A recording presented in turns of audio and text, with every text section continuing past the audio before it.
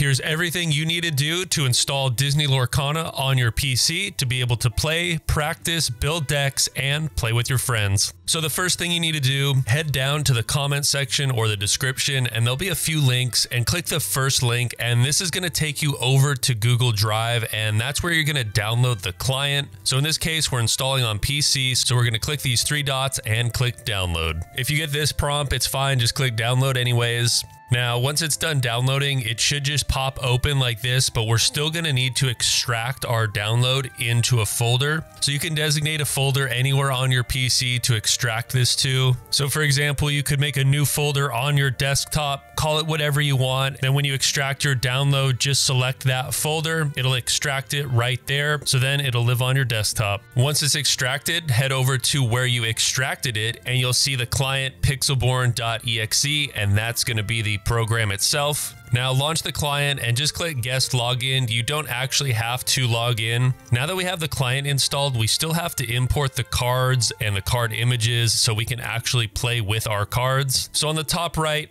click into the settings and you'll see right here, images URL. Again, head down to the description or the comments of this video and I'll have that pinned. Copy that, paste it right here, hit update, and then it'll update. Now this part shouldn't take more than 30 seconds. If it does, double check your link because it might have been pasted incorrectly or you had a space. So just double check. Again, shouldn't take more than 30 seconds. Once it's in there, quit the entire program and then reopen it. Once you're back in on the menu, head down to collection and you can see all our cards and all our images are now there. So we know everything has been installed properly. But from here, we're going to actually need some cards and some decks to play with. And while you can make them in the client, it's going to be much easier to make them outside of the client and import them in. So let's go over how to do that. So here we are over on dreamborn.ink, and this is a really cool website just to explore all the different combinations of cards you could make and learn about the cards and build decks and save decks. So definitely worth spending some time on this website. But for the sake of this video, let's go ahead and let's make a blue and green deck here so we can start adding cards and we can see all the cards. And if you go over here to view, we can actually adjust our layout to get a better visual of the cards we have selected. So go through here and build your deck in any way, shape, or form that you want. Up here, you can click menu and save it, but in this case, we want to export it to Pixelborn, and we want to copy this big code here, relaunch the client, and then head back to collection and under decks up to import deck and copy that code right here. Name it whatever you'd like, click import, and it's going to import what we just made. Of course, I only selected a few cards here, so that deck isn't really going to work, but I can still play with it technically. Now, if you go over to play PvP,